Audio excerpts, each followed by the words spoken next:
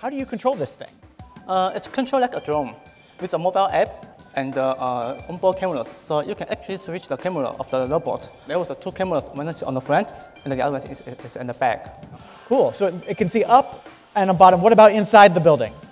There's no camera on it. No inside, okay, that's a different business altogether, looking inside of buildings, but maybe. Yeah. Can we see what that looks like on the other side? How is this working? Okay. All right, we have de-suctioned ourselves.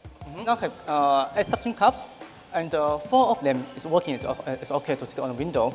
So if up to 4 of them become disconnected, it'll still suck on? Yeah, we do see this safety cap as a backup. But that's just a backup. You're not, it's not using that rope to pull it up the side of the building. No. It's crawling along like that pleco fish. Yeah, yes.